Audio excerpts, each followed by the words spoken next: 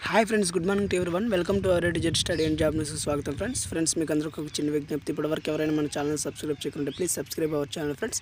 పక్కన వస్తున్న bell icon tap చేయండి ఫ్రెండ్స్. చూడండి ఫ్రెండ్స్, మరి ఏపీ యొక్క గవర్నమెంట్లో మరి పెను మార్పులు వచ్చాయని కూడా మనం చూడొచ్చు ఫ్రెండ్స్. చూడండి, ప్రభుత్వ పాఠశాలల విద్యార్థులకి అమ్మఒడి. చూడండి ఫ్రెండ్స్, అమ్మఒడి పథకాన్ని మరి ఈ గవర్నమెంట్ అయినటువంటి వైఎస్ఆర్ గవర్నమెంట్ ప్రవేశపెట్టడం జరిగింది ఫ్రెండ్స్. మరి దాని ద్వారా మరి ఎవరైతే ప్రభుత్వ పాఠశాలలో చదువుతున్నారో వాళ్ళకి మాత్రమే మరి అమ్మఒడి అనే పథకాన్ని అమలు చేయడం జరిగింది ఫ్రెండ్స్. చూద్దాం దాని గురించి ఒకసారి. తెల్ల రేషన్ కార్డు ఉండి ప్రభుత్వ పాఠశాలలో చదివే పిల్లలకు అమ్మఒడి పథకం వర్తిస్తుందని ఆర్థిక మంత్రి బుగ్గన రాజేంద్ర రెడ్డి తెలిపారు. ప్రస్తుతానికి ప్రభుత్వ పాఠశాలలో చదివే విద్యార్థులకు ఇవ్వనున్నామని, మిగిలిన పాఠశాలలో చదివే పిల్లలకు ఇచ్చే విషయమై ఆలోచించి ఒక నిర్ణయానికి వస్తామని తెలిపారు. కర్నూలులో ఈనాడు ప్రతినిధితో ఆయన మాట్లాడారు. అమ్మఒడి పథకం తెల్ల రేషన్ కార్డు ఉన్న ప్రతి ఒక్కరికి వర్తిస్తుందా లేదా అనే విషయంపై మంత్రి మాట్లాడుతూ పై విధంగా వ్యాఖ్యానించారు.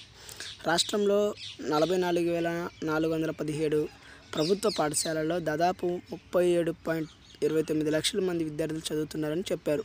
చూశారు కదా ఫ్రెండ్స్, మరి అమ్మఒడి పథకం కింద మరి ప్రభుత్వ పాఠశాలలో చదివే వారికి ఇవ్వడం అనేది నిర్ణయించింది ఈ గవర్నమెంట్. మరి అలాగే చూడండి ఫ్రెండ్స్, మరి ప్రభుత్వ పాఠశాల ప్రవేశాలకి క్యూ. చూడండి ఫ్రెండ్స్, మరి కృష్ణా జిల్లా నందిగామ జిల్లా పరిషత్ ఉన్నత పాఠశాలలో పిల్లల్ని చేర్పించేందుకు తల్లిదండ్రులు క్యూ కడుతున్నారు. ఈ నెల 12న పాఠశాల పునఃప్రారంభమైనప్పటి నుంచి పెద్ద ఎత్తున దరఖాస్తులు వచ్చాయని బుధవారం ఒకరోజు 50 మంది ప్రవేశాలు పొందారు. ప్రస్తుతం 860 మంది విద్యార్థులు ఉండగా అందులో 236 మంది ఈ వారం రోజుల్లోనే పాఠశాలలో చేరడం గమనార్హం. 6వ తరగతిలో 136 మంది, 9వ తరగతిలో 40 మంది, మిగిలిన తరగతిలో 60 మంది చేరారు.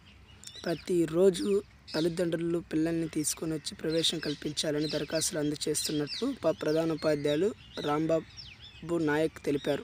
గత విద్యా సంవత్సరం ఈ పాఠశాలలో 10వ తరగతి విద్యార్థులు 95% మంది ఉత్తీర్ణత సాధించారు. చూసారు కదా ఫ్రెండ్స్, మరి గవర్నమెంట్ స్కూల్స్లో మరి పెను మార్పులు చోటు చేసుకుంటున్నాయి. మరి ఎలాగా ముందుకు వస్తున్నాయనే విషయం కూడా మనకు బాగా అర్థమవుతుంది ఫ్రెండ్స్.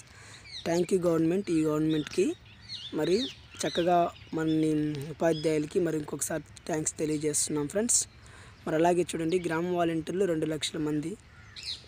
ప్రతిపాదించిన పంచాయతీరాజ్ శాఖ ఎంపిక విధానాలపై త్వరలో ఉత్తర్వులు. గ్రామాల్లో ప్రతి 50 కుటుంబాల వాలంటీర్ చొప్పున రాష్ట్ర వ్యాప్తంగా 2 లక్షల మంది అవసరమని అధికారులు ప్రాథమికంగా అంచనా వేసి ప్రభుత్వానికి ప్రతిపాదనలు పంపారు.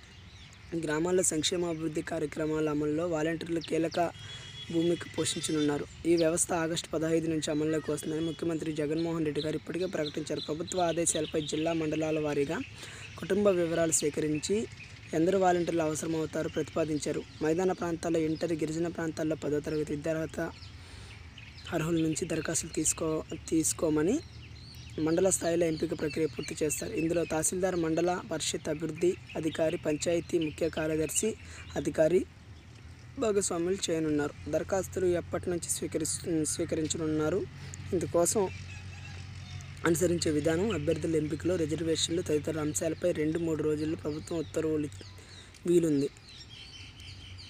పంచాయతీరాజ్ శాఖ నుంచి వెళ్ళిన ప్రతిపాదనపై ముఖ్యమంత్రి కార్యాలయం వడపోసి మార్పులు చేర్పులతో జీవో విడుదల చేయనుంది. గ్రామ వాలంటీర్ల ఎంపిక వ్యవస్థ అమలుకు సన్నద్ధం కావాలని పంచాయతీరాజ్ శాఖ కమిషనర్ గిరిజాశంకర్ బుధవారం సచివాలయం నుంచి వివిధ జిల్లాల జడ్పీ కార్యనిర్వహణ అధికారులు, జిల్లా పంచాయతీ అధికారుల, జిల్లా పరిషత్ అభివృద్ధి అధికారులు నిర్వహించిన వీడియో కాన్ఫరెన్స్తో ఆదేశించారు.